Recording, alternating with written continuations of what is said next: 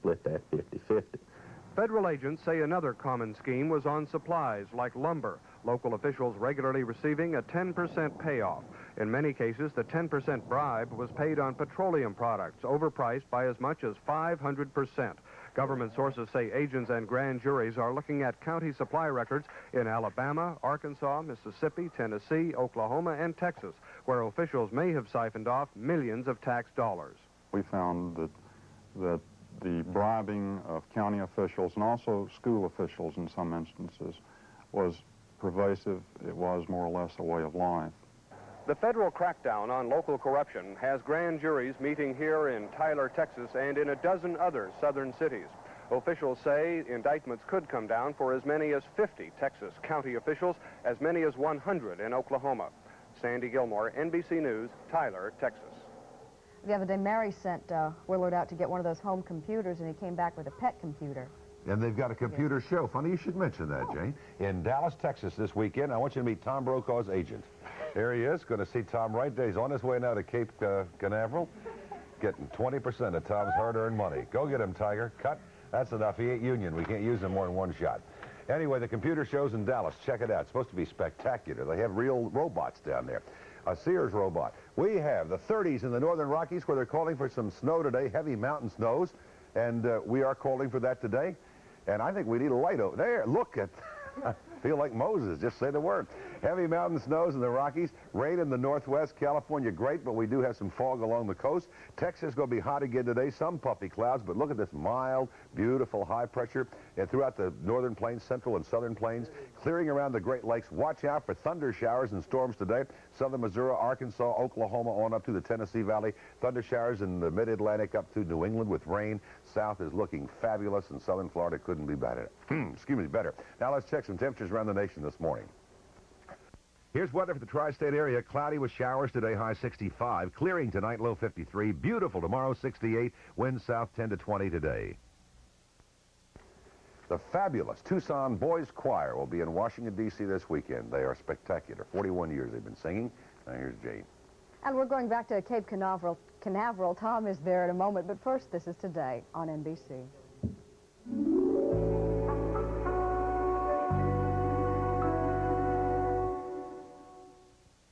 Two sunrises in Florida, Sunrise Lakes in Fort Lauderdale and Sunrise of Palm Beach. 8:10, I want you to meet my two helpful experts who are here with me from NASA this morning. This is Joe Kerwin, one of the astronauts. He's an MD, a Navy flight surgeon. He was up in Skylab 2 in 1973. And Judy Resnick is among the first women astronauts chosen in 1978 after getting her doctorate in electrical engineering. We're going to talk more with her later in this hour about being a woman and being an astronaut. Now, with their help, we're going to show you what we can expect to see tomorrow if everything works out well. We're going to take a look at some animation, some film provided by NASA of what they expect will happen when the Columbia lifts off tomorrow morning at 6:50. This is what it should look like as it takes off, and it will go into a really convulsive maneuver right off the pad, won't it, Joe? Well, I wouldn't call it convulsive, although there's a lot of vibration the instant those solids come on. The crew gets shaken around in their seats pretty well for about 4 seconds. They immediately start a roll program to point them uprange toward the north, and then the thing begins to pitch over. 2 minutes into the flight, the solid rockets are already spent. They're separated. It burns another 6.5 minutes approximately with the main engines on the shuttle. The external tank is then empty of fuel. You're not in orbit yet when the tank is separated because it comes down in the ocean. So the orbiter immediately lights its own maneuvering engines, which just went off, and gives it that final few hundred feet per second boost that'll get it into an orbit. There's a second burn later to circularize the orbit, and about 6 hours after that, 2 more burns to raise the orbit. Now we go right to the re-entry. After the re-entry burn to slow the vehicle down, it turns way nose up, lets the bottom of it absorb the heat, and then at the end, you pitch the nose down. We're looking at live film from the approach and landing test program into the lake bed runway at Edwards Air Force Base. Much like an aircraft, but there are no engines. This vehicle is gliding home. You drop the wheels at the very last minute, 30 seconds before touchdown, in order to save the drag. You touch down on the lake bed at about 200 miles an hour, 180 knots, and roll out some 10,000 feet before coming to a stop. And Judy, this is a critical part. People would find this hard to believe, but we're going to show you a critical part of the Columbia. These are the tiles that are on the bottom of it here as it re-enters, when it's going to hit, what, temperatures of 2,500 degrees or so? Yes, the temperatures can get that hot on the bottom and on the leading surfaces of the wings. And there's 30,000 tiles on the orbiter of different construction. They're sort of like a styrofoam.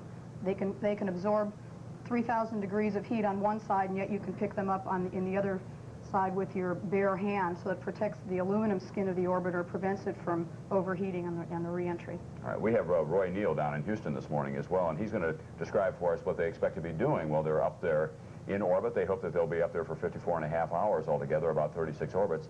Roy? Okay, Tom and Joe and Judy. At the moment, I'm standing in the aft section of the flight deck of our NBC Space Shuttle simulator. As a matter of fact, using this model to give you some idea, here's where we are right now. See those two little windows? Okay, right behind me, you'll see two little windows. And they overlook the payload bay, or call it the cargo hold, if you will. I guess if there's anything that's really important about this flight, the experiment is the spacecraft itself. And these payload bays are a big part of that, because inside they have reflectors, which are radiators. Well, that's how they air condition the spacecraft. And the astronauts will be at this position during that time when they are controlling the cargo bay. They have television monitors, color and black and white, which we hope to share here on Earth. And, Tom, I guess that's about it. Okay, Roy, we're going to talk, Judy, there's an awful lot of talk about aborts. I mean, when we went down to Houston to talk with the astronauts, everybody said, well, it may not go the full mission, 54.5 hours. What is the expectation in NASA? That they'll be able to get it all the way around and get it back to Edwards Air Force Base, or do you think that they'll have to cut it short at some point? Well, I think the hopes of everybody is that it will last the 54 hours. One of the things about the way NASA does business is that we prepare for every possible contingency, and that includes potential abort modes. There are several abort modes. One is if you have a problem with your engines, you come back and land here at the Cape, just go downrange, make a U-turn, and come back and land here. There's another abort mode where you can go once around and come back and land in at Edwards, and then you can also abort to an orbit that is lower than the planned orbit. There's a lot of practice with crew and the ground controllers on what to do in case you need to orbit, but to abort. But I think the expectation is that we're trained to do whatever we can to handle an emergency situation where you have to come back. But the big hope is just to get it back so they can use it again, right? Well, the big hope is to get it back so that we go through a re-entry and we learn how this vehicle flies. This is the first test flight of a new airplane. All right, Joe Kerwin and Judy Resnick, we'll be seeing a lot more of you in the next couple of days. We'll be back with Phil Donahue in just a few moments. This is Today on NBC. Minutes of simulated adventure. But if all goes well for astronauts Young and Crippen, more than 50 hours in orbit. History-making hours that could open the door for a new era when working and living in space will become routine. Steve, thank you. And Steve's live in Washington right now and joining us from Cape Kennedy down in Florida, former astronaut, now U.S. Senator Harrison Schmitt. Senator, what was it like for you to watch that just now, and how much like the real thing is it? Well, they're a lot more sophisticated now, David, than we were even with Apollo. Watching that simulation shows that they're going to have most of the sensations experienced before they launch. We never experienced, for example, the vibration of launch until we actually launched, and that made you wonder why you'd gone through all the simulations for launch aborts, because it was very difficult to see the instrument panel. How good a training tool is it, Senator? It's fantastic. When your first mission is the real thing, you've got to do this kind of thing to weed out all of the extraneous experiences so you can concentrate on those things that are new. So you've talked to Young and Crippen, and they're not going to make a place for you tomorrow, right? No, well, not yet. I've got one. I've still got 24 hours to work on them. So Senator, thank you. Steve, was it as much fun as it looked? Absolutely, David. It was a terrific ride and a great experience. And as the Senator said, it's very realistic. Does it beat scuba diving? Well, let's try. I wouldn't turn down a ride on the space shuttle if it were offered. Senator Schmitt, thanks so much for joining us today. We'll see you tomorrow. All right. Thanks. Thank you, Steve. 17 after. We'll be back with Dr. Tim Johnson after these words.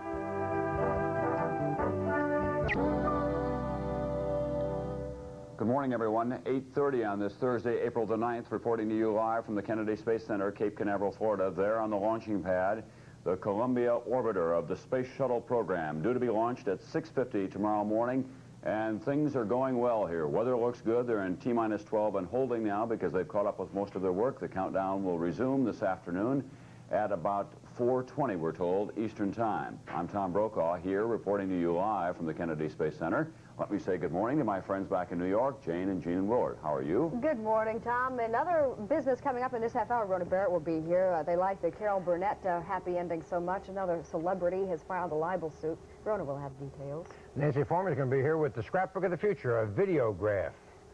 And let's get back to Tom for more business in Cape Canaveral. Well, as I was just saying, things are going extremely well here, and as you might expect, Jane, this is not only a big piece of space technology that we're about to witness, but you're also seeing a big part of the American sociological scene here, the American pop culture, in the form of souvenirs of almost any kind that you can describe. Ike Siemens has done a report for us now on the resurgence of Cape Kennedy. This is the first manned space shot in 6 years. Here's Ike. There haven't been crowds like this at the Kennedy Space Center since the Apollo moonshots ended in 1975. For days at the center's gift shop, people have bought thousands of dollars worth of space shuttle souvenirs. Everything from toy models to make-believe spacesuits to baseball caps, the most popular item for sale. Some Space Center employees have cashed in on the bonanza, too. One group has set up shop in a truck just outside the gate.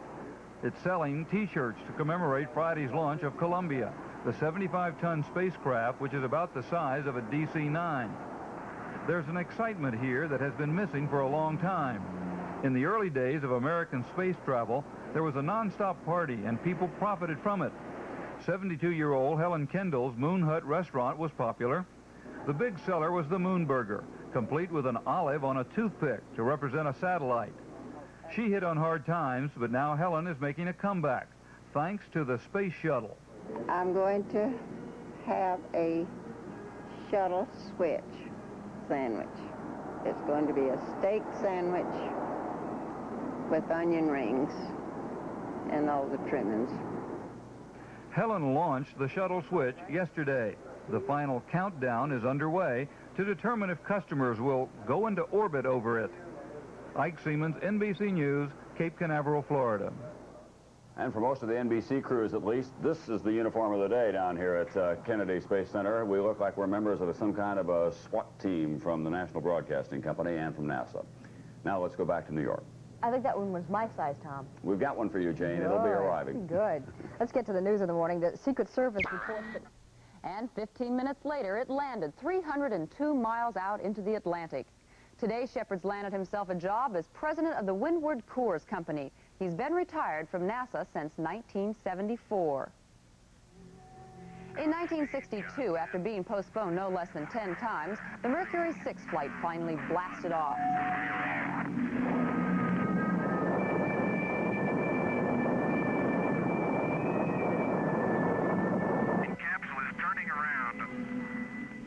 John Glenn, at 40, became the first American to orbit the Earth. Glenn became a U.S. Senator from Ohio in 1974, but he hasn't abandoned space altogether. To commute from Washington to Ohio, he flies his very own 2-engine Beechcraft Baron plane. Gordon Cooper piloted the last voyage of the Mercury series. That was in 1963.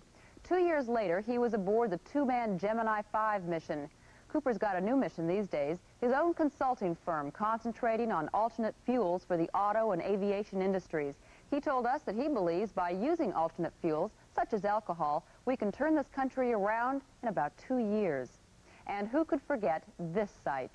It was July 20th, 1969, when Neil Armstrong and Edwin Aldrin Jr. touched down on the rocky plain called the Sea of Tranquility.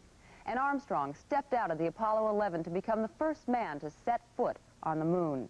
Today, instead of going out of this world, Armstrong's going deeper into it.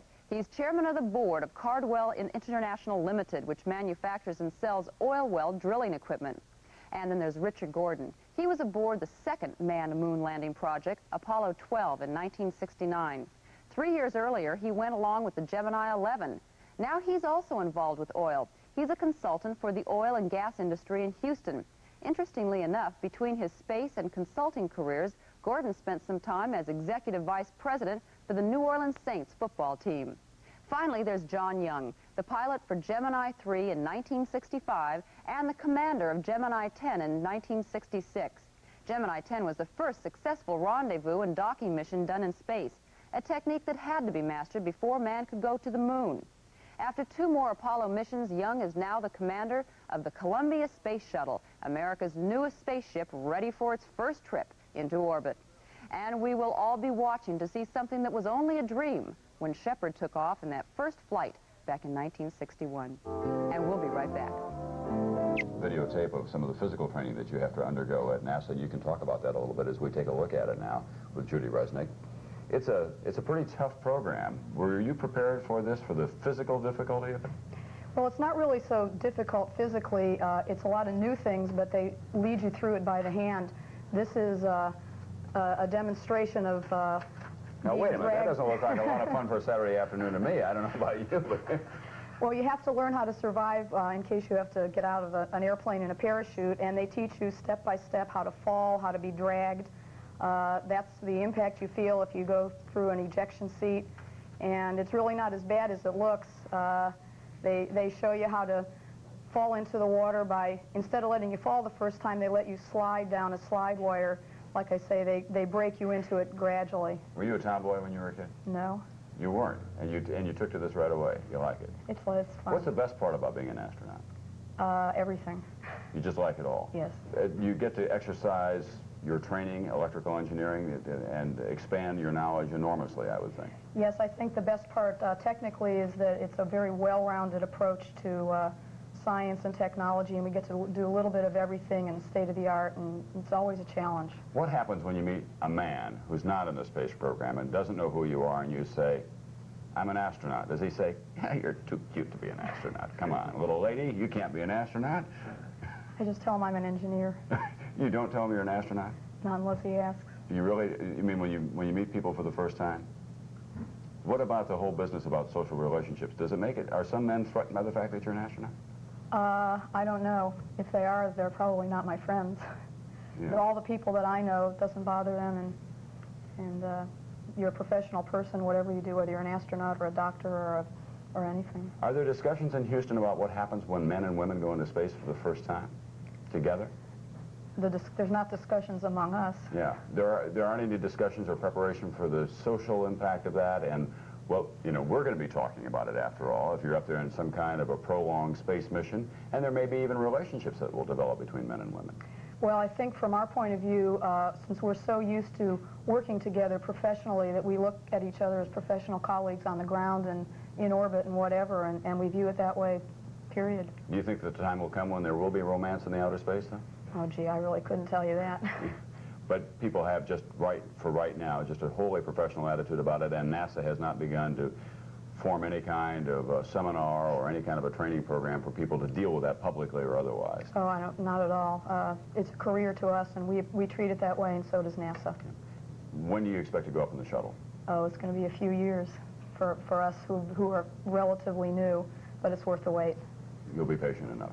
I'll try. Okay, great. Judy Resnick, nice to have you with us this morning. We'll see you tomorrow morning back here as you help NBC News with its coverage of the launching of the Columbia orbiter. We'll be back right after this word.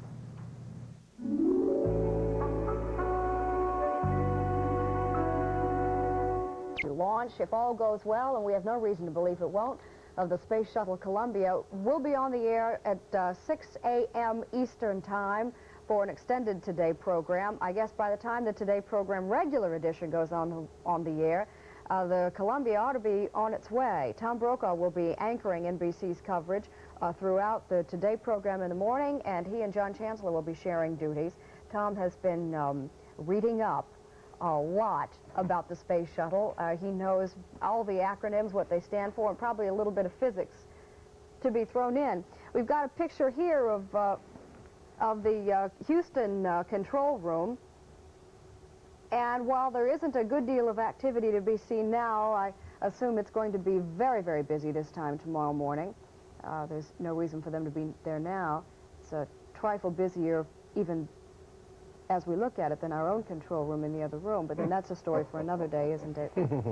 any event, gentlemen, will you all be here, or I'm on my own tomorrow, aren't I? You're on your own, but we're all going to be watching. Watch Tom and watch the blast off. I mean, the 6 o'clock Today Show, that may be a tickle of the future, you know. A lot of people watch.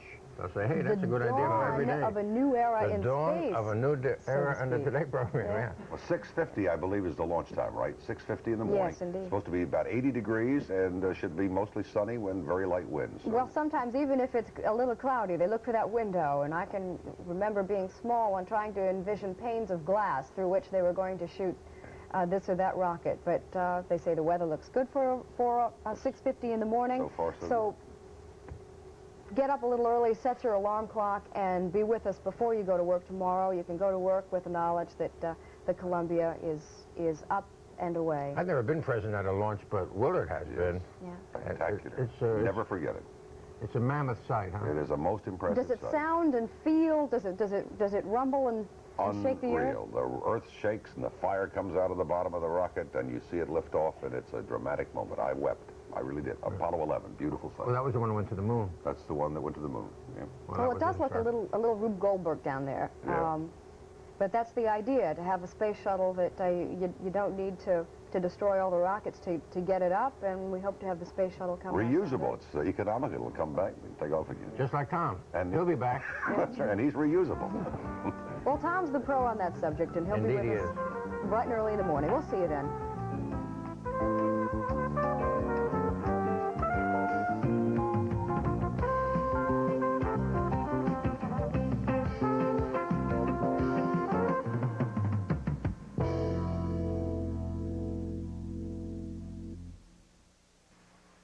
Thursday, only a secret from Buck Rogers' past can save him from execution. NASA anticipated problems to crop up in this countdown on the road to launching the Space Shuttle Columbia here at the Kennedy Space Center, and it's having its share. Witness the latest snag. NASA was forced to do a double take, cleaning out the spacecraft's 3 fuel cells, and the result was another 4 hours of unexpected work.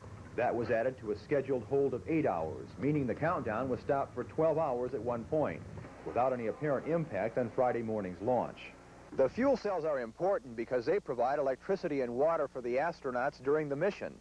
When not in use, the fuel cells are normally filled with helium and nitrogen. The inert gases keep the cells free of impurities, but have to be removed or purged when the regular reactants of hydrogen and oxygen are loaded. Well, technicians didn't get all of the helium and nitrogen out. Well, it's very much like rinsing your clothes of extra soap.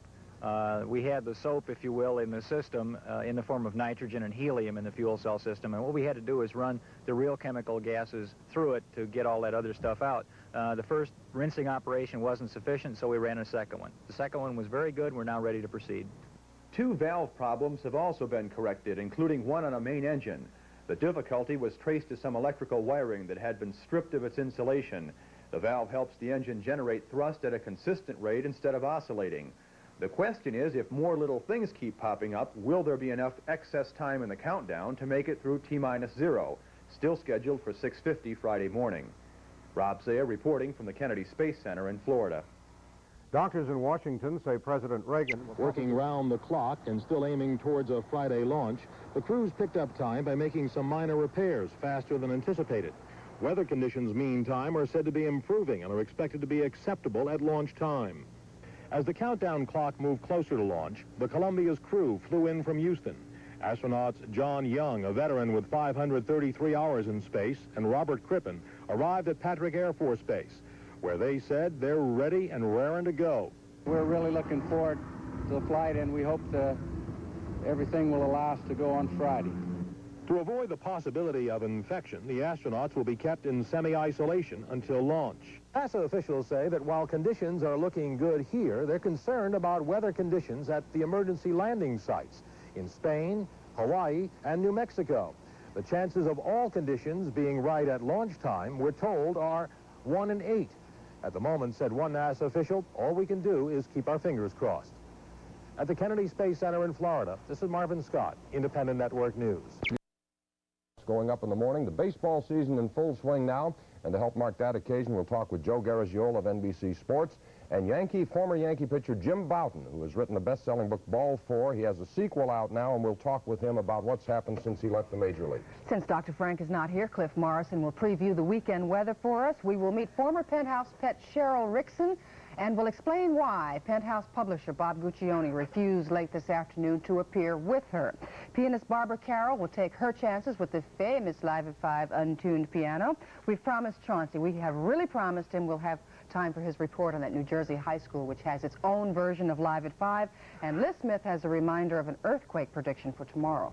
Or maybe even today. Tonight's top story, all systems are go for the launch of America's first space shuttle to Columbia, less than 14 hours from now. One official said the forecast is 100% good. Frank Field is at the launch site at Cape Canaveral, and he has a live report for us in the final hours of the countdown. Frank, that's quite a sight. Well, Jack, I wish you and Sue were here. That is the Columbia Space Shuttle. It sits on its launch pad, 39A. All systems, as you said, are go. Overhead, skies are generally clear. We expect nothing worse than this. In fact, the weather should be improving, some high, thin cirrus overhead. And that shuttle took a long time getting to where it is. In fact, the transporter which brought it there takes about a mile a minute. That went back to the vehicle assembly building, which is right behind me, that huge building that's about the third largest building in the world. Now, here is some of the excitement and some of the enthusiasm as we get closer to that launch site. Launch fever is beginning to build at the Kennedy Space Center. One can almost sense it. At Gate 2, the influx of journalists has started. 3,000 reporters expected by Friday morning's launch. You sort of get caught up in it. It's amazing. There's a fever that goes here with the space shot. This is the first time I've been here, Frank, at Cape Canaveral. In person, I've always seen it in that little tiny box, and it's a lot bigger than I thought it was going to be. The hostages in politics. For literally a year and a half, almost 2 years, that was the story that dominated our lives. And it is a very pleasant and really refreshing change to be involved in something like this. There are some moments of peace, some moments of rest, but there is also space fever, and sometimes mistakes are made. We've had quite a bit of excitement out here for NBC, but not as much as they've had over at ABC when they built their building backwards. And they had to physically bring out a crane, lift the building up, and turn it 180 degrees. And CBS, to remind them which way that the launch is going to take off, they've had a little sign built on the side, which I think you should take a look at. Jack, it's not too late. You can still come down, but at any rate, we do have some interesting guests who will join us during the next hour live at 5, and we'll be back. All right. We heard some sort of a rumor that the Blue Angels were down there practicing. Frank, do you know anything about that? Yeah, they're supposed to be coming overhead any minute now, and if you want to come back to us, they're supposed to come right between the launch pad, which is about 3 miles off in the distance, and right behind us is the vehicle assembly building. I hear some aircraft now. I don't know if that's... No, that's a helicopter coming in to pick up some film. But they should be coming through, and maybe you'll come back and join us when they do. Oh, we'll try, Frank. Okay. Meantime, astronauts John Young and Bob Crippen have set their alarm clocks for 2 a.m., which gives them just under 5 hours to do all the last-minute things that must be done before they rocket into space. Young is the captain, a veteran astronaut who has been to the moon. Crippen is the rookie making his first journey into space. This morning on the Today Show, both men talked with Tom Brokaw. I'm a little nervous about it publicly, yeah. I don't mind saying that. If you climb on top of a rocket space plane like this one, a space ship that's as big as this one, that's loaded with liquid hydrogen and liquid oxygen and has 2 large solid rocket motors alongside of it, and you aren't just a little apprehensive, you don't understand the problem. And, you know, that's normal. I've been that way for every space flight, and I don't think this will be an exception. Do you two talk about it? I mean, you're the rookie, he's the veteran. Do you go to him and try to talk to him about the emotional side as well as the technical side? No, actually, John and I don't spend very much time worrying about the emotional side. We mainly worry about what it is and what our jobs are, and if something goes wrong, what we're supposed to do to handle it. John, what do you think will surprise him most about being in space? Well, I hope nothing surprises him, because if it surprises him, it'll surprise me. Live television coverage of tomorrow's launch begins on Channel 4 at 6 a.m. The passengers and crew of Eastern Airlines Flight number 60 are all breathing a sigh of relief. Last night, their 727 aircraft made an emergency belly landing at Kennedy Airport, narrowly averting what could have been a major disaster. Now, police, fire, and emergency crews all raced to runway 22B after the plane's captain radioed for help, saying the plane's landing gear had failed. Before foam could be sprayed on the runway, the plane landed, sliding several thousand feet down on its belly. All 72 people aboard. Tomorrow, except maybe the weather. Well, our own weather expert, Frank Field, has more on that story from Cape Canaveral. He also has the Navy standing by to kind of dress up this live remote from down there. Jack, and you can join me if I don't answer all the questions. With me is Al Nagy. He's of NASA, and of course, with 3,000 reporters descending upon this base, it's kind of tough. Al, what's the very latest that we have on the launch for tomorrow? We're at 11 T-minus 11 hours and 10 minutes and counting. We resumed to count at 20 minutes after 4, and so far things are looking very good. What can we look forward to over the next few hours into the morning hours? We'll be activating the fuel cells on the orbiter right about now. And then some backup astronauts will go into the flight deck of the orbiter and start doing the flight checklist on all those switches. We leave that to the astronauts to do. And after that, we'll be filling that huge water tank that can be seen out there on the pad, about 300,000 gallons worth, that's used for suppressing the sound and vibration, actually. I understand that sound gets up to 168 decibels, which is enormous. It's greater than the Saturn. Probably so, but that's theory right now. We won't know until we can measure an actual one because we've never set all this stuff off before at the same time. Okay, Al, thank you. So as far as we know, all systems are go. Everything is moving along nicely. The weather, as we pointed out earlier, and you mentioned, Jack, is quite important. And we have with us Frank Forrester. He's with the Air Force. Frank, in order to keep up with all this weather information, you have around the base all kinds of towers, do you not? Yes, we have lightning detection systems both here on the Kennedy Space Center and other locations in the local area. We use 2 satellites, 2 weather satellites. One is the one that's on the local TV, and another one is a low altitude weather that gives us a much more detailed weather information. We also use weather radar, weather balloons, weather rockets. It's a fairly elaborate system. That gives us a pretty good idea, and everything as far as the weather is concerned is improving at this point. Right. I've got the 4:30 forecast, and everything looks good as of 4:30 this afternoon. Okay, thank you, Frank. So everything and weather is go, everything mechanically is go, and you remember our old friend Brian O'Leary, who was with us, too. Brian, here's a guy that wants to be up there, I guess, and you can't do it. Well, I think someday I will be up there. I think someday many of us will be up there. You know, the millions of people that are reading magazines like Omni and Quest and so forth, I think are going to turn into tens of millions of people when they see this historic event tomorrow. Okay, Jack, that's it. All systems are go. The weather is cooperating. We expect a little ground fog around tomorrow, but Captain Al Duff assures us that that will dissipate rapidly during the morning hours. Winds are lightening up. There's a cold front north of us, which won't affect us, so the weather is good. There's always the mysterious imponderables, but we hope they don't show up in the form of gremlins to bother us tomorrow. Back to you, Jack and Sue. Frank, you've covered a lot of these space shots over the years, both for the local station here and for NBC News. How do you feel as you stand here 14 hours away from this one? Is the old spark, the excitement still there, or have you gotten blasé because you've seen so many? I think most folks have gotten blasé. I think it's suddenly come on, but as you get into it, you begin to look at the fact that this is the first unmanned, or rather manned space shuttle, and this has never been tested before, that for the first time 2 live American astronauts will mount the space shuttle and the rockets will go off, and man has never gone into space on solid rockets the way they will. All these little fears come up, all these little, you do get a queasy feeling about it. I just hope everything goes off, and I'm sure it will. All right, well, Doctor, we'll be checking back in with you. Of course, you'll be down there tomorrow for the launch. Thank you for the fine report. Okay, Frank. President Reagan's fever was gone today, and doctors discontinued one of the antibiotics he's been taking. They say he will almost certainly be discharged this weekend. Critical. It may well determine the future role that the U.S. takes in space. After all, it's a program that is already $3 billion over budget and more than 2 years behind schedule. What will happen next? When the Space Shuttle Columbia lifts off from Launch Pad 39, it will carry with it more than a $10 billion price tag. It will bear the watchful eyes of a world anxious about America's plans for the future. Engineers will be watching the performance of the most powerful rocket engines ever built. And the Pentagon will be especially concerned about the outcome. We realized back in the late 60s when we were in the Apollo program that to continue with the achievements that we would like to achieve and to utilize space like we would like to do, that we had to find a more economical way to do it. Consequently, the advent of the space transportation system of the space shuttle. At the age of 43, Crippen will be making his first ride in space. Up to now, he has been on ground support for the Skylab mission and a joint venture with the Soviet Union in 1975. Krippen's partner in the Columbia will be a veteran, 50-year-old Commander John Young. He has flown in the Gemini and Apollo programs. Together, they will spend 54.5 hours in space, leaving the launch pad with rocket power equal to 23 Hoover dams.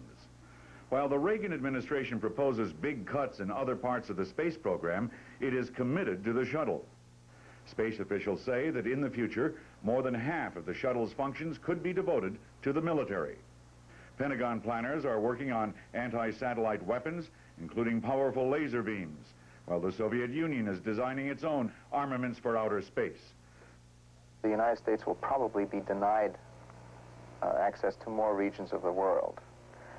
And this means that, that in order to continue to have global communications and a global information system and the kind of things we have now, we probably will have to rely more on space systems in the future rather than less. The Columbia space shot may tell us a lot about our military future, assuming all systems work well. But things have not always worked well in preparation for this moment. 200 feet. 50 feet. 30. 20. A test landing at Edwards Air Force Base. Manual systems fail. A computer must be called into play. Another landing test, and the tiles coating the exterior break off. They are supposed to be protection against extremes in temperature. When the tiles came loose, they set back the launch for months. In 1979, faulty wiring caused a fire inside a rocket engine. And then, just a month ago, 5 members of a ground crew walked into a chamber without oxygen. They were overcome by nitrogen. 2 of them are dead. These signs are ominous. Unlike earlier spacecrafts, the shuttle has never been orbited in an unmanned flight. The test of those risks is scheduled for early tomorrow morning. It will be launch before breakfast. For Channel 7 Eyewitness News, I'm Roger Grimsby. 12 hours more to go, and you can watch the liftoff of the space shuttle tomorrow morning here on Channel 7. ABC News will have live coverage beginning at 6 a.m.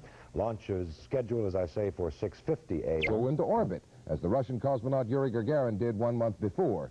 Throughout the rest of the 60s, almost everybody had space fever. And that fever reached its highest degree July 20th, 1969, the day Neil Armstrong walked on the moon. Tranquility Base here. The Eagle has landed. I'm going to step off the limb now. That's one small step for man, one giant leap for mankind. There were more moon landings, but eventually NASA turned away from the moon. By the mid-70s, space competition between the U.S. and Russia had softened considerably. Both countries realized each could benefit from cooperative space ventures. In 1975, the first joint space mission, an Apollo spacecraft piloted by 3 U.S. astronauts, docked with a Soyuz craft manned by 2 Russian cosmonauts. Now we are about to enter the era of the space shuttle. An era that not only looks towards space colonization and deeper exploration, but offers opportunities to improve the quality of life on Earth within the near future. And Frank Field will be at Cape Canaveral for tomorrow's launching of the space shuttle. We will have a complete report tomorrow night on News 4 New York beginning at 5. In other news, you know, there was an old aviator's adage that says any landing you can walk away For some Manhattan school youngsters in particular, the long-awaited launch takes on a very special dimension. Science editor Earl Ubell, who's covered everything in space, including Alan Shepard's first Mercury flight, has a story on this. Tomorrow's launch could be the Kitty Hawk of the space age. A successful shuttle could open space for everybody. Perhaps not for me, but certainly for my grandchildren. And today I joined a special science class for whom that shuttle is as real as their school desks. Those children know about the 82-ton Columbia sitting on pad 39 at Cape Canaveral. Its 2 gigantic booster rockets looking like space skis, its 15-story fuel tank aimed at the sky. Its 2 astronauts, John Young, veteran of 5 space shots, and Robert Crippen, a novice, were ready. Bob and I are about all ready to fly this thing. The rockets will carry them 173 miles into orbit, then drop the booster rockets and fuel tank on the way. And most important, the cargo bay, capable of carrying 33 tons of scientific and military equipment. Its doors open the universe for telescopes and launches of satellites. And it's that cargo bay that the students of PS 187 have their eyes on. What does that tell us, then? What is one of the things we're going to be interested then in zero gravity, Kirsten? This school district put a $500 down payment to reserve 5 cubic feet of space on a future shuttle. They are going to grow fruit flies in space. What they're going to be testing for in zero gravity is whether or not the fly knows which way to go up. Since there's no up and out of space. Since there's no gravity, they won't know which way to fly. The fruit flies and movie cameras to record what the flies do will go into a canister. NASA charges $10,000 to carry the experiments. The size of that canister is no bigger than this garbage can, 5 cubic feet. We're going to observe them in space. We're going to see how they live, because this is going to be the first. Columbia will go around the Earth 36 times, up in the airless sky for 54.5 hours. Then it will coast through the air back to Earth, glowing with the heat of re-entry, then landing like a glider at Edwards Air Force Base in California. That shuttle could carry not only the children's experiments, but military equipment. Satellite killers, for example. The children know that. Their priority number is number 239, so they don't get on the shuttle until 1985. And if the military takes over the shuttle, they'll have no fruit flies in space. Tomorrow morning, I'm going to join those children at 6:30 at PS 187 to watch Columbia sail into the skies. Jim? Earl, you watched the first Mercury flight with Alan Shepard. Do you recall your feelings then as compared to your feelings you'll have tomorrow for the space shuttle? Well, it's hard to say. You know, there's been a lot since then. There's been all the Gemini flights, all the Apollo flights, stepping on the moon. But tomorrow's different because what's going to go up tomorrow is a ship that can carry very large amounts of equipment. And that means a whole new way of looking at space. It's also more dangerous because it's never been tested. Well, they've landed it, but it's never been tested on re-entry. That's true. Okay, and now on matters a bit more down to earth. The idea came from a team... At 7. This is NBC Nightly News. With John Chancellor at the Kennedy Space Center, Roger Mudd in New York, and tonight's special segment, The Long Road to the Space Shuttle. Good evening. The weather is perfect. The spaceship is ready. The astronauts are asleep. The officials here are happy, and it looks as though the space shuttle will take off tomorrow. The countdown is proceeding smoothly, and the shuttle Columbia, the most complex vehicle of any kind ever built, seems to have put behind it the troubles which have plagued this project. The astronauts, John W. Young and Robert L. Crippen, did some flying today. In a specially equipped executive jet, they flew over the Kennedy Space Center, familiarizing themselves with the runways. If there is trouble immediately after tomorrow's scheduled launch, the astronauts will have to turn the shuttle around and land here, a dangerous business. Today, just in case, they practiced. As the flight directors continued the countdown in launch control, the people in charge of things here were a confident bunch today. The whole launch team feels real good about the operation where we stand now, and I share Mr. Yardley's opinion. I think we're going to make it tomorrow, too. The crew's health is excellent, and they couldn't be more ready for the flight. Weather tomorrow should be very much like today, excellent for STS-1. There is a possibility of some low fog early in the morning. It should dissipate right after scheduled launch time. It should be so low that as not to interfere with the scheduled mission time.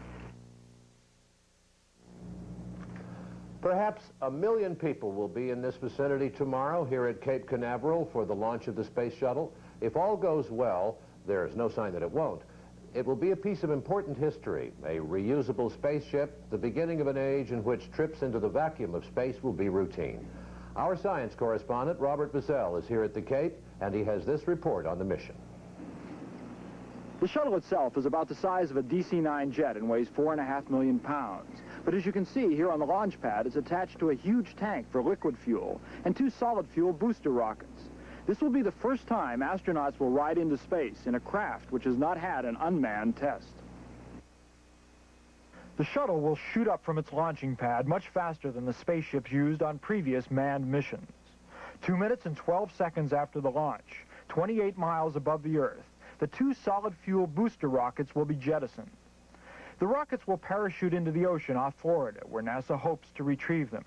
Even though the launch is fast, the shuttle will take longer to get into orbit than previous spaceships. The reason is that 8.5 minutes after the launch, the spacecraft, flying upside down in a gravity-free environment, will let go of its huge external tank, which contains liquid fuel, before it goes into orbit. NASA officials hope that this maneuver will permit them to predict where pieces of the tank will fall, so they can avoid a repetition of the return of Skylab. With Skylab, they didn't know where the pieces would fall. The hope is that the tank fragments will fall in this area off the Indian Ocean. Next, the two small rockets at the rear of the craft, called the Orbital Maneuvering System, will be fired to push the vehicle into orbit. Here is the path of the craft on the first trip around the Earth. As soon as it gets into orbit, the astronauts will open the huge doors covering the cargo bay. On future missions, the cargo bay will carry scientific experiments or satellites for launching. But this trip, there is only a small package of instruments to measure the ship's performance in flight. When the doors are open, we should get our first TV pictures from the shuttle, shots of the Earth. Tomorrow afternoon and evening, we'll get 2 more TV shows, pictures of the astronauts on the flight deck and in the crew quarters. On the second day, the astronauts will continue checking the instruments which measure the shuttle's performance. On the morning of the third day, the astronauts will flip the craft around, then fire the 2 maneuvering rockets. This will slow the shuttle down enough so that it will fall out of orbit and begin plunging toward Earth. As it re-enters the atmosphere, the orbiter will heat up to temperatures as high as 2,300 degrees Fahrenheit. This heat is supposed to be absorbed by the protective tiles covering Columbia, which have been so troublesome. Then one of the most difficult parts of the mission, bringing the ship back to Earth. The craft will have no power. It will be a glider falling quickly, and the astronauts will have to maneuver it to a precise landing.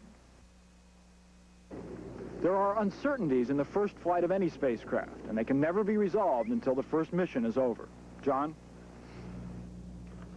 Somebody said that up until now, the American space program has been like an airline which threw away its planes after one flight. That's what happened in the Mercury and Apollo programs when the space capsules landed in the sea. If the shuttle works, it will land on the ground again and again and again. We'll have more on the shuttle later in the program. Roger Mudd will have the rest of the news after this.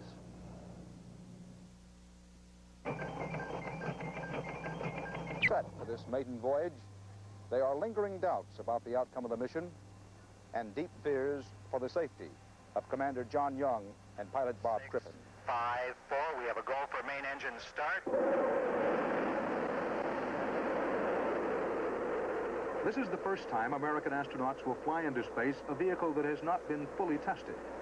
There have been successful engine tests, but there have been no unmanned flights of the shuttle. Commander John Young.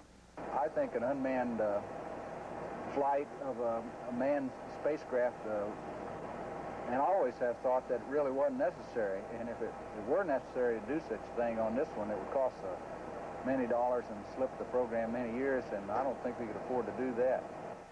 There are new features at the Columbia, the latest in space technology, designed to make the shuttle functional and flexible. But their reliability is unknown.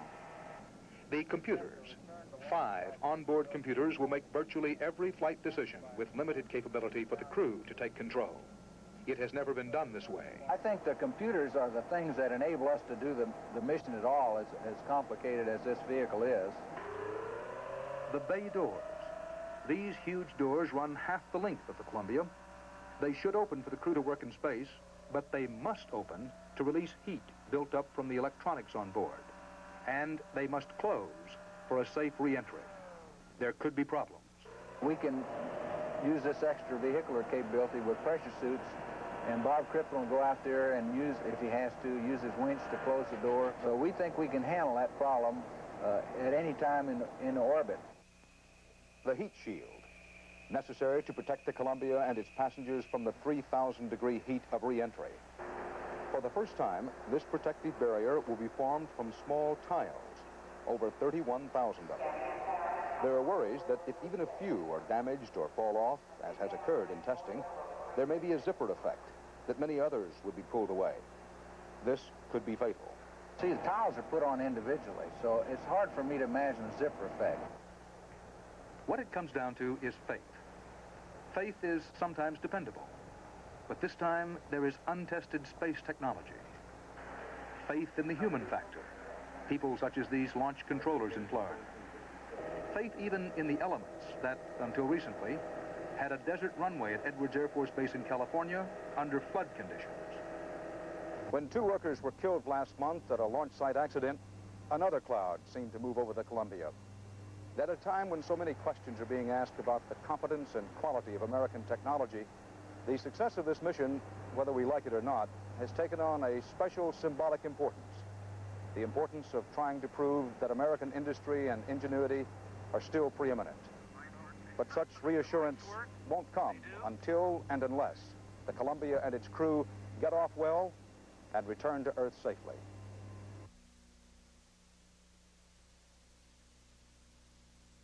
And useful work in space with unmanned probes to Mars, Saturn, Venus, and the dark regions beyond. But also in the last 6 years, the Soviets have had an active program in which 43 cosmonauts have journeyed into orbit.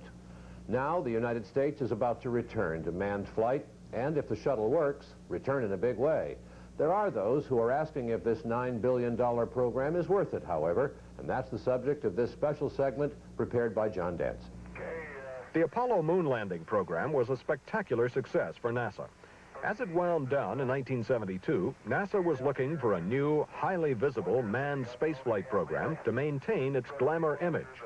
That's the theory of Dr. John Logsdon, a George Washington University political science professor who has written extensively on the space program for the last dozen years. NASA got used to the luxury of the extra money, the public attention, the importance to the general public that came with Apollo, and the excitement and the challenge, and wanted to do it again. Skylab came after Apollo, but basically just used leftover Apollo parts. The new vehicle chosen to succeed Apollo was a reusable space shuttle. It stands at last on the launching pad, behind schedule and over budget. It could open a new era in space travel, or it could be a huge white elephant. The space shuttle was a compromise from the beginning. NASA first wanted a fully reusable shuttle, one that would take off and land like a conventional plane. But that would be very expensive, and nobody in NASA thought Congress would buy it. So the agency settled on a cheaper design, a shuttle that takes off like a rocket, lands like a plane, and can be used again and again. Furthermore, NASA said it would cost only $5.1 billion. Cheap for a new spacecraft, too cheap, as it turned out. John Yardley, NASA's manager of the space shuttle, now admits it. We did not have a national commitment spurred on by the president, so it was a tough sell. Now, in that kind of environment, people sharpen their pencils and perhaps over-sharpen their pencils, not necessarily knowingly. But one tends to be optimistic, and in retrospect, you'd have to say that was the case.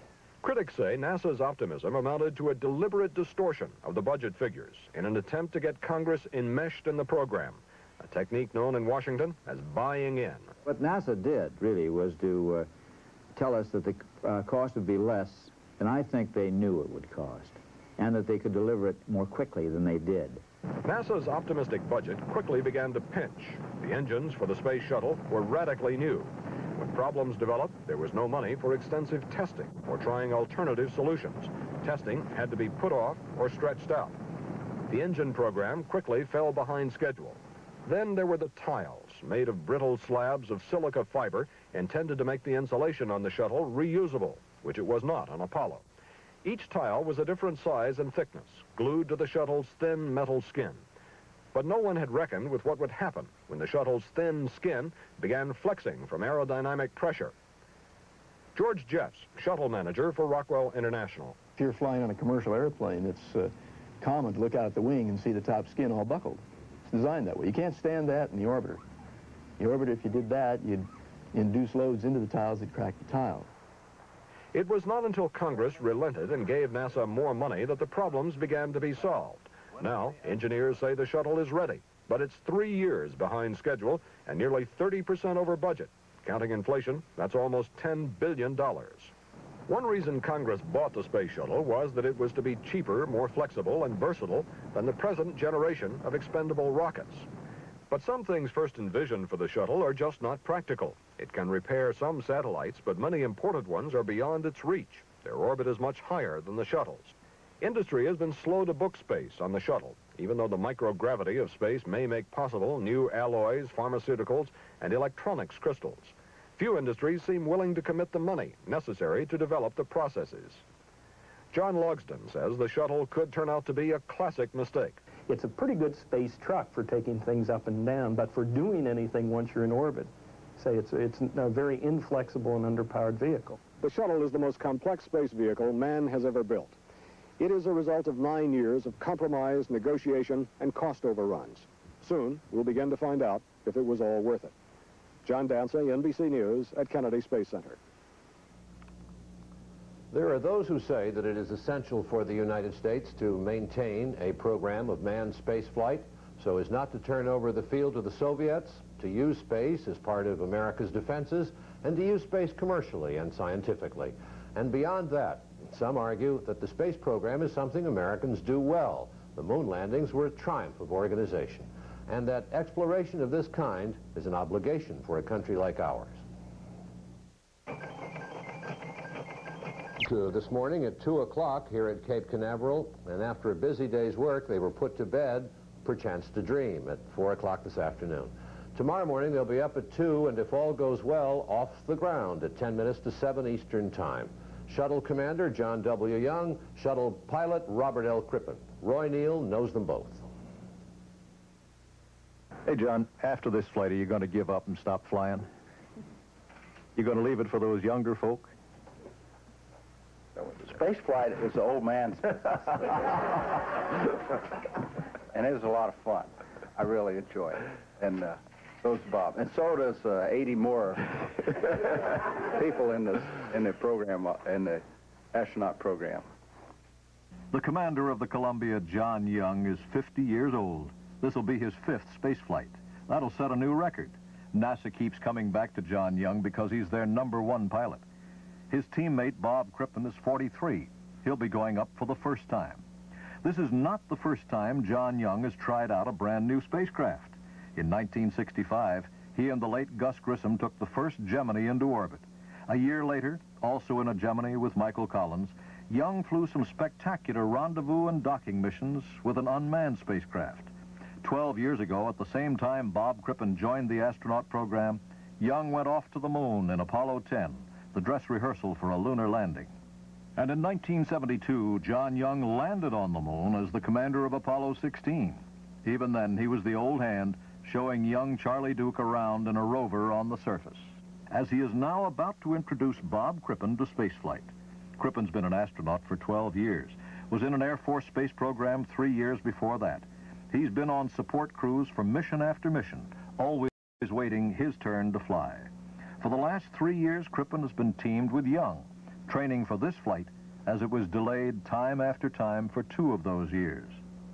I've been waiting to fly in space for quite a few years now, and the fact that we've gotten delayed a year or so has just been a small percentage of that. So as far as my enthusiasm, it's been going up all the time. Approaching his 5th space launch, even the veteran John Young admits he's a little nervous. If you climb on top of a rocket space plane like this one, a space ship that's as big as this one, that's loaded with liquid hydrogen and liquid oxygen, and has 2 large solid rocket motors alongside of it, and you aren't just a little apprehensive, you don't understand the problem. Roy Neal, NBC News. That's nightly news for tonight, but later this evening, NBC News will present a special report on the space shuttle. That will be at 11:30, 10:30 Central Time. Then tomorrow morning at 6 o'clock Eastern Time, we'll be on the air with the story of the launch. So for now, good night from the Kennedy Space Center at Cape Canaveral. Tomorrow morning on Today, Tom Brokaw reports live from Cape Canaveral on the shuttle launch. Today's shuttle coverage includes updates from Mission Control in Houston and the landing site at Edwards Air Force Base in California.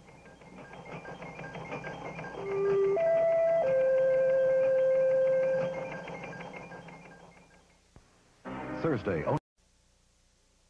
The mechanical arm will allow the crew of the space shuttle to put payloads into space and retrieve objects already there, without having to get out of their cabin and shirt-sleeve environment. This significant NASA National Research Council deal was worked out way back in 1975, with the main contract for the project going to Spar Aerospace of Toronto. This mechanical arm is capable of reaching within the cargo bay of the space shuttle, extracting a payload or a satellite within its confines and putting it about 50 feet above the main structure of the orbiter, then releasing it. Now, this $110 million deal didn't only involve the mechanical arm, did it? No, in fact, the RMS system, as we call it, consists of the mechanical arm plus cabin-mounted equipment. Now, the cabin-mounted equipment consists of a displays and controls panel, which, in essence, is a number of switches and dials and lights which flash, which tell the operator the state of health of the system, as well as what its present articulation is. There are also two hand controllers, which are the methods of putting commands into the arm via the human operator. And of course, there is a mini computer which allows the hand controllers, the displays and controls panel, to talk to the arm, and all of them in turn to talk to the big computer aboard the orbiter itself.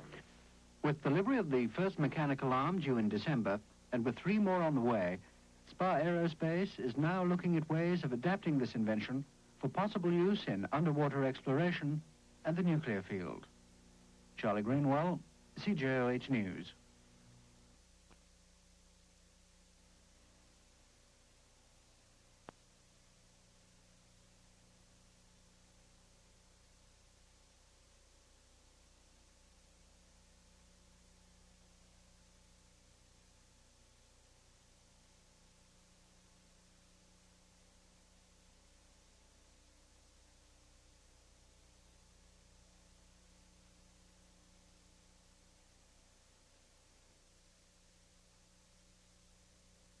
Five weeks ago, when the Space Shuttle Columbia finally made it into the giant vehicle assembly building, the skeptics declared it would take 6 months for it to get to the launch pad. NASA scheduled the move in less than 6 weeks. There are still skeptics, but the Columbia rolls out tomorrow. In 5 weeks, NASA has done most of the integrated tests it had to do with the astronauts in the cockpit. But it's the previous tests of major systems that had the critics and NASA concerned. The engines kept failing, from bad welds, bad plumbing, and just plain bad engineering. The 32,000 heat tiles, giving the shuttle the ability to re-enter the atmosphere and survive to be reused, kept falling off. The facts in this case are, I do believe that the engineers overlooked in the early parts of the program the complexity of the mechanical attachment and loads on those tiles. They didn't think the other was much of a problem, and they put it off until it became a problem late in the game. That oversight cost NASA 16 months more in the hangar, learning how to attach the tiles so they stayed on. Fixing the engines and the tiles threw the shuttle 2 to 3 years behind schedule and raised costs by several $1 billion. But the setbacks have not dimmed NASA's hopes. I have a high confidence that it will work. Not only will it work, but it's going to work well. It's going to do all the things that we've planned for it to do. That includes scientific experiments such as the Space Telescope and launching the Galileo probe to Jupiter in 1986, as well as vital defense missions. But these are years in the future. It'll take the Shuttle Columbia, weighing 2.5 million pounds empty, 5 to 6 hours to reach the base of Launch Pad 39, where I'm standing. There will begin the final checkout and testing for a March launching, to see how well NASA's plans for a reusable spacecraft will work.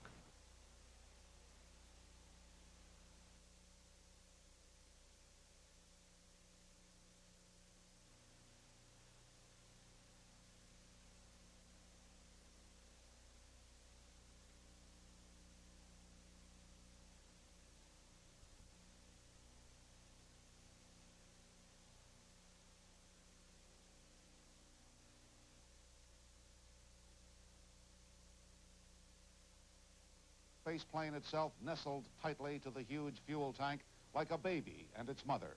The two solid fuel rockets standing guard on each side, waiting for the moment of ignition when the massive engines of the space plane will blaze with millions of pounds of thrust power and send Columbia and the two astronauts who will board through this passageway away from Earth and up into the skies. By the time the sun rose over the Cape this morning with a countdown clock holding at T-minus 12 hours, the astronauts were already up and working, getting used to their launch day wake-up time of 2 a.m. Once again, they practiced what everyone hopes they won't have to do: abort the mission just after takeoff and return to the launch site here at the Kennedy Space Center. The dry runs with their modified jet went just fine. Throughout the area surrounding the liftoff pad, it was clear something was finally going to happen. Tourists nosed their cars and vans and wagons along the Banana River for an early choice of viewing spots. By late tonight, one said, there won't be any room on this strip of beach. Certainly not any free room. At 4:20 this afternoon, the clock started again, counting down the final hours until launch. The next critical moment will come at 10:30 tonight, when they get their weather go-ahead and start loading the liquid fuel into the external tank. Then, barring problems, I have a feeling we're going to go tomorrow. It's 16 years since John Young made his first short space flight with Gus Grissom in Gemini 3, a mission that inaugurated two-man U.S. flights back in 1965. And it was just the first of 4 space flights John Young has made: 2 Gemini and 2 Apollo missions, climaxing with Young commanding the Apollo 16 lunar landing flight back in 1972. Now 50 years old, Young has had the visor of his space helmet optically ground so he can see the instruments properly on this, his 5th space flight, far more than any other active U.S. astronaut. The shuttle's pilot is Bob Crippen, 43 years old. This will be his first space flight, but he's had an outstanding record of endurance and performance in simulator testing. Crippen, a Navy captain, came to NASA from the military's Manned Orbiting Laboratory program. Both astronauts have been training for 5 years and thousands of hours to handle the first test flight of man's first reusable spacecraft. There have been no unmanned test flights of the billion-dollar shuttle, the first time NASA will fly a vehicle without such a precaution in the history of the space program. Why take that chance? It costs you between $250 and $500 million to go and man on this vehicle and slip the program at least a year. There are, however, critical questions to be answered during the first flight. Will the heat tiles withstand the shock of blast-off and stay attached? Will the engines, never used in space, work as well as they have to? If all the systems work, it's a 36-orbit, 54-hour-long flight. The only real test planned is opening and closing the shuttle's payload bay doors. The doors must open to cool the spacecraft and must close securely for the shuttle to survive re-entry. What will be considered a successful flight? If we can just get up and get down, even if we had to do it all in one day, that would be satisfy like 95% of the objectives of the flight. NASA's short-term goals for the first flight are of necessity limited. One of the key concerns, though, is how the shuttle will handle the rapid re-entry from orbital flight. Previous tests have only proven the shuttle can land at low speeds. NASA's long-term goal is to make spaceflight an everyday operation. It's not to explore as much as it is to exploit space for profit where possible, for security where needed. Were it not for security, there might not have been a shuttle at all. The military needs also dictated carrying a heavy payload, 65,000 pounds, into orbit for the new generation of spy satellites and future laser battle stations. And the military is already the shuttle's major customer for its first 50 flights. But there are also scientific projects, carrying a telescope with the power of Mount Palomar into orbit. It's a giant leap for astronomy, carrying it above the Earth's dust and haze. The Space Lab, carrying several scientists up for medical and technological experiments. And in 1986, the shuttle will launch from orbit the Galileo space probe to Jupiter, a probe to orbit the giant planet. Landers will penetrate the gaseous boundaries to see just what the surface may be. And the shuttle, if it works, will be the building block for future space stations. We're approaching the 20th anniversary of both the first U.S. and Soviet manned space flights. But the shuttle is as different from those early flights as a 747 from the first Wright brothers planes. It will be the key to the exploitation as well as exploration of space in the coming decades.